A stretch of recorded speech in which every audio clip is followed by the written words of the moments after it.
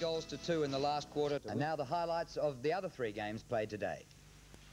Footscray made a brilliant start to its clash with the Hawks at the Western Oval, Brian Cordy getting 2 valuable early goals. And over on the Doug Hawkins wing, the man himself was thrilling Bulldog supporters with some superbly judged marking.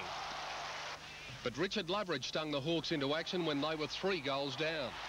And this snap from Jamie Morrissey put them to within a goal at the first change.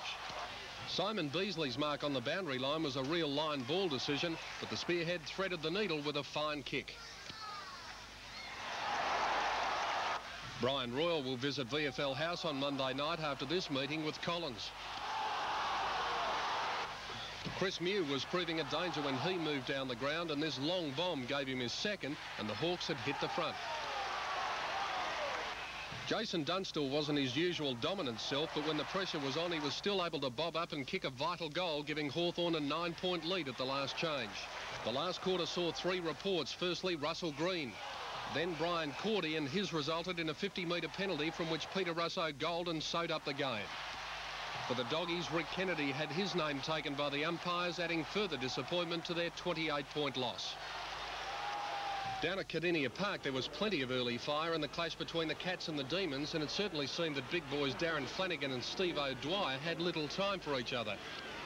The centre of the ground was in shocking condition, so much so that umpire Peter Carey momentarily looked more like Cinderella. Melbourne only managed 1 first-quarter goal from Brian Wilson, but still trailed by only 3 points at quarter time. Neville Brunn's chances of representing Victoria were dealt a blow in the second term, and Bruns was led from the field, seeing stars soon after. Melbourne had gone to the front, but a fine goal from Gary Cameron kept the Cats within reach. The third quarter was the decisive one, this goal from Gary Lyon being 1 of 5 for Melbourne, while Geelong could manage just 1. But Lindner did at least manage a superb mark for Geelong.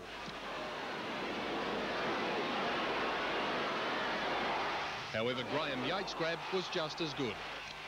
Melbourne drove home its advantage in the final quarter, the Cats having no answer as the Demons went on to record a 33-point win.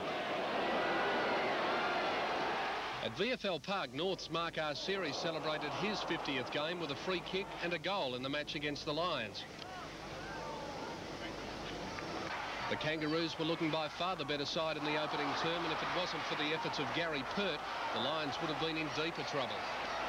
In the second quarter, North continued to prove superior, and one reason for that was the play of Ian Fairley. Not only was he taking some good marks, Fairley's kicking for goal was spot on, and North led by 6 goals at half-time.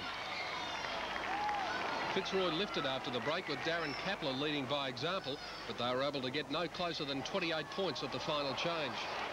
That margin was partly due to a fine passage of play, German to Clarkson to Love for a very good Kangaroo goal. North hammered the final nail into Fitzroy's coffin when Jimmy Cracker snapped truly in the final term. And when Mark Arceri produced yet another excellent passage of play on what had been a fine day for him, it was all over, North Melbourne winning their 6th match of the season by 39 points.